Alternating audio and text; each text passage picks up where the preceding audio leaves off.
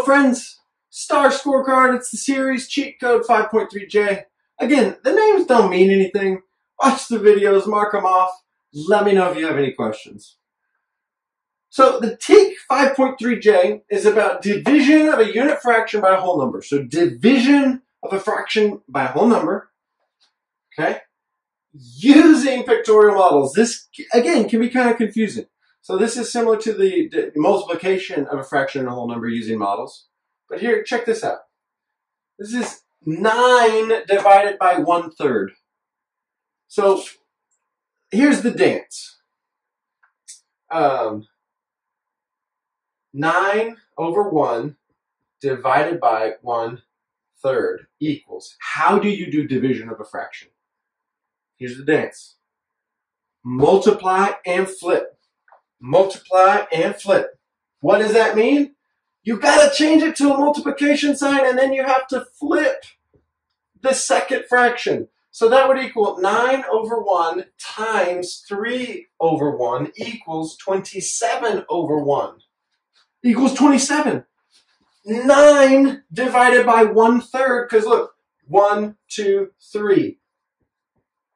3 per number. All the way to 9, you get 27. If you were to do that all the way up. So you multiply and flip. Multiply and flip. That is what we're doing. Anytime you have to divide a fraction, you better do the dance. You can, at your desk at the STAR test, you can just rock out, guys.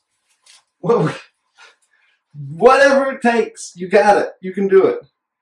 So we know our vocab. You better know your vocab. Unit fraction. A fraction where the numerator is 1. Okay? Equal parts, where each part of the whole sequence, of the whole, is equal to each other. This is good. This is an equal part. This is bad. Look, 1, 2, 1, 2, 3, 1, 2, 3, 4. That's not equal. That's bad. We're not into that. That's like a series or a pattern or whatever. We want equal parts. So, Brenna has 5 candy bars to share. She wanted each person to have 1/4 of a candy bar. She said she needed to work on the following problem. So 5 over 1 divided by 1/4 equals 5 over 1 times 4 over 1, 20 over 1. Multiply and flip. Multiply and flip. Because you're flipping the second fraction. How many people could get 1/4 of a candy bar if she has 5 bars? 20 people. 5 times 4. 20. Okay. Number 2. I hope you guys are dancing at your YouTube station right now. Mr. Taylor built a doghouse. He had a board that was 12 1/4 feet long. He wanted to cut the board and cut it into 4 equal pieces. How long would each piece be? Well, let's look at it. We'll just turn it into 2 different problems. 12 1/4, okay? So 12 divided by 3, divided by 4, because it's 4 equal pieces. 12 divided by 4 is 3. 3 times 4 is 12. Remainder, 0. So 3 is our whole number. We know that. Okay. Now, what is 1/4 divided by 4? Right. So it's a whole number divided by 4 over 1 equals multiply and flip. Multiply and flip. So that equals 1/4 times 1/4 equals 1. 1 times 1 is 1. 4 times 4 is 16. Our answer is G, 3 1/16. At first when I read it, I tried to make it way more complicated than it needed to be. Then I was like, oh yeah, just split it into 2 problems. 12 divided by 4 and 1/4 divided by 4. That is the trick.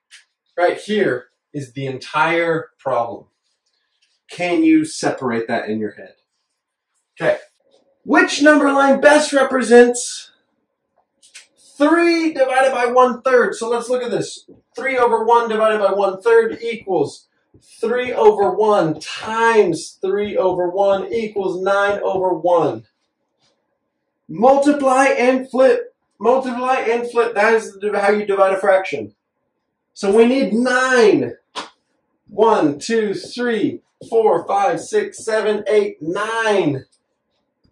Look, we have 3 divided by 1/3. Between 2 and 3, there's, look, 1, 2, 3 sections. So it's 1/3, 2/3, 3/3.